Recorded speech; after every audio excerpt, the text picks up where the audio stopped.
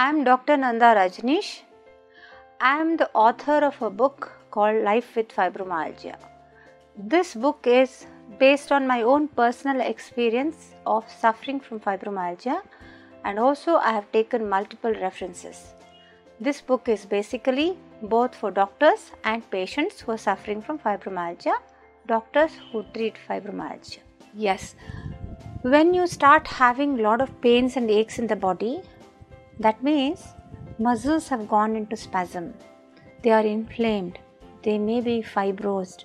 This causes pulling of all the nerves in one point at the knot area, and that pull also pulls the spinal cord of the body, and that spinal cord, when the pull continues towards the brain gets pulled down. Because of that, the individual develops fibro fog. What is this fibro fog? In fibro fog, pain is so severe, the brain doesn't think anything other than pain. That is one.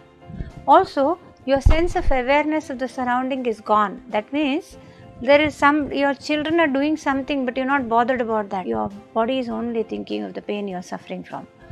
And there is a movie going on, you can't focus, you can't concentrate on the movie.